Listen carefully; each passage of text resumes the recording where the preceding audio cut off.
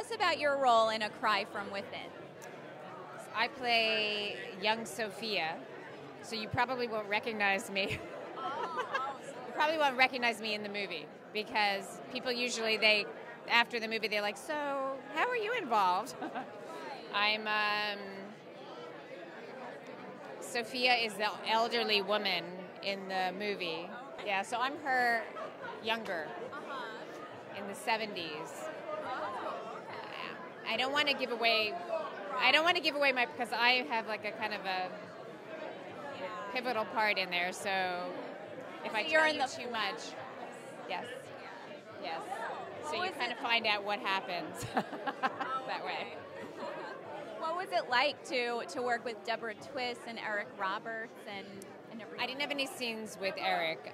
Deb, it was fabulous to work for her because she just has such a warmth and a vision. And when we spoke about this film, it was very serendipitous how everything kind of came about and how I became involved and ended up auditioning for it because she spoke to me about the vision of this film, and there were so many parallels in what she had said to me and other things in my life.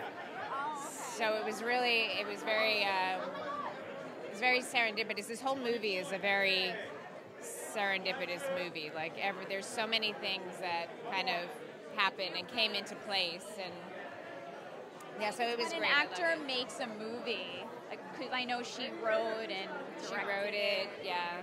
She wrote it, she co-directed, she acted in it. So, I mean, it's a lot, and it has to, when you do something like that, I mean, it's a really big undertaking to do everything, but she's fabulous at that. I mean, she's really great, so Thank you so much for speaking with us. I'm excited. I'm excited as well.